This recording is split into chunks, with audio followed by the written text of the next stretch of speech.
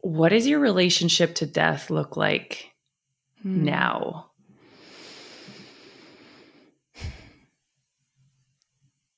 I think in many ways, what began in childhood as a fear and also a morbid curiosity of death, right? I would, this sounds quite morbid, but as a 4-year-old, I would watch the scene where Bambi's mother gets shot over and over and over again, just trying to understand this thing, and was really drawn to it, and was also incredibly fearful of it.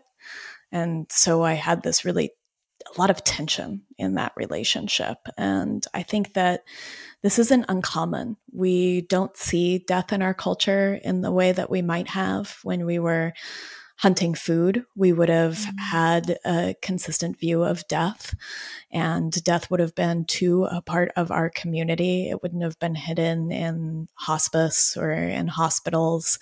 It would have been a fact. We would have cared for and undertaken our dead, and actually did up until about 150 years ago. And so we've really obfuscated and removed death. And I think that you even see this in our ideas of our economic system, in the idea of our resources on earth, that there is growth in perpetuity, that there is unlimited amounts, and that speaks to a culture that has forgotten about the importance of death and decay as part of the cycle. And so I think that a lot of us have this tense relationship with death. And it's something that I really went into, I think, especially in those early years of switching from being a vegetarian to being a butcher. I wanted to see my food die. And maybe that sounds kind of harsh and kind of morbid, but I felt that to participate in this system, and I am unequivocally a participator. I'm not an observer, and I am participating whether I am doing so actively or not, even if it is passive participation, that I wanted to be able to hold that piece of seeing death. And I think that that deepened over the years into wanting to be the one that brought that death to the animal, and to explore my own relationship with that descent and with that facing of my own mortality, my own fears for the ways that death is grief, that death is loss, and that it also speaks of the deep love and joy that we are capable of cultivating. And the more I go into this work, the more that's what I find, that, there's a William Blake poem, and joy and grief are woven together in this silken twine, right? We need both. That our grief for loss speaks to the depth of the love that we are capable of. And this has continued for me to explore on the podcast. We just explored home funerals. We're going to be exploring more avenues of what it means to grieve, both for death, but also death of parts of ourselves, or death of biodiversity in the 6th mass extinction event, and to really touch that, because I think that we're all experiencing a sort of hollowness or an emptiness that we can't put our finger on. And I think oftentimes that thing is grief. Yeah. Yeah. You spoke to how anciently our ancestors took care of the dead. Yeah. And can you speak to that a little bit more? Is that like funerals in our homes? Is that what that looked like? Kind of, I was in India quite a few years ago, and, they would have the parade with the dead, their ancestor, that had just died. They would take it through the alleyways and then to the fires along the Ganges. And there was something so ceremonial about all of it, where the dead was with them for quite some time. Yeah. Where how we treat the dead is quite a bit different. Quite a bit different. Yeah.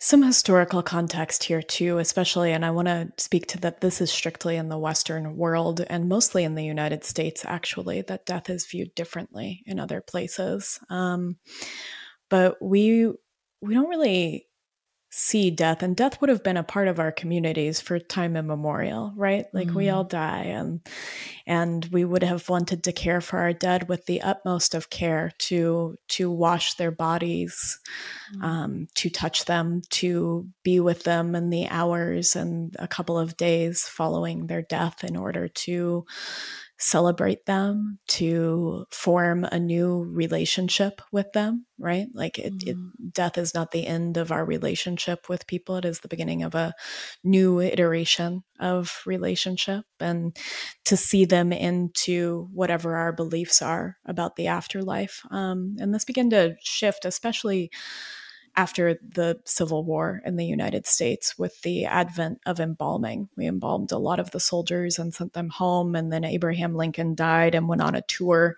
His embalmed body went on a tour across the United States, and embalming became in vogue.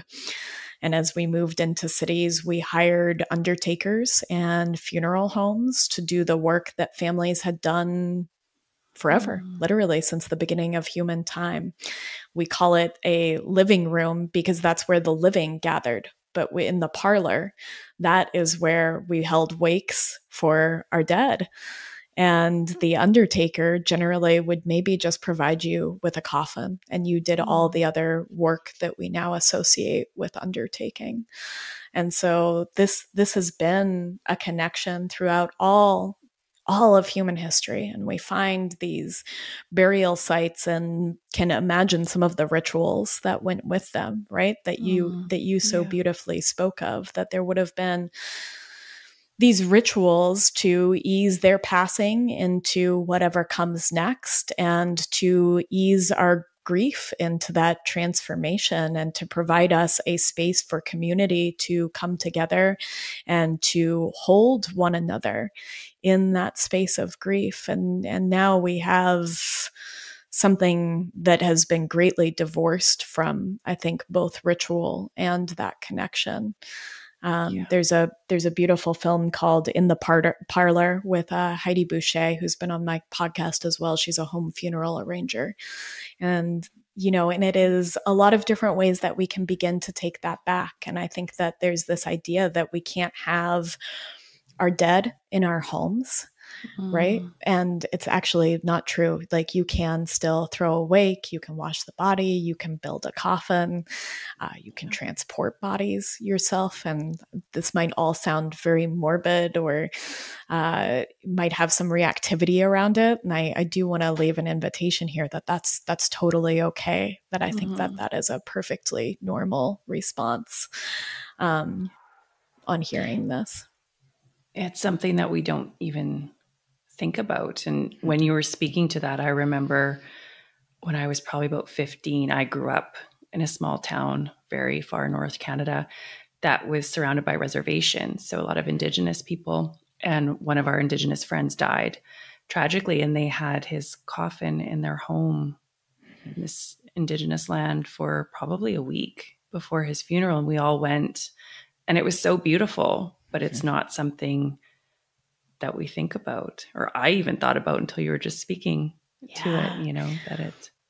We pass down these things intergenerationally, right? Like we pass down our traditions. And one of the things I've come to see is that they're very fragile, right? That just one generation, 2 generations removed from this, we have lost it completely, that it is out of sight and out of mind and out of touch. And so these are things that I think we have to hold with the utmost of preciousness and sacredness, and also have to bravely go into recreating for ourselves and for future generations. Yeah. Where do you think we go after we die? I don't know. I think one of the most beautiful things that anybody ever said on the podcast was this woman, Tara Couture, described death as an expansion. And one of the ways that I think a lot about death is through that idea of nutrient cycling that we've kind of talked about and touched on in this podcast, that you have these rocks that are, flung forth from this indescribable universal event. And all of the elements that make up our bodies come forth in that moment. And then fungi liberate those minerals and put them into plants that animals then eat, that then become a part of us. And we are a part of all of these different cycles and beings that have been throughout time and just the matter that makes up our bodies. And then we die, and that matter returns to these deep geological and universal and I think sort of spiritual cycles. And so we are just borrowed matter on borrowed time. And so I think that it is an expansion in that what we perceive as one, right? One autopoietic system, this boundary of self-creation that we are capable of when we are alive, when that ceases, we really return to the many, that all of the microbes that outnumber our own cells 10 to 1 begin to consume us where they supported us, and all of those minerals and elements that make up our bodies return to the soil, return to plant life, return to animal life. And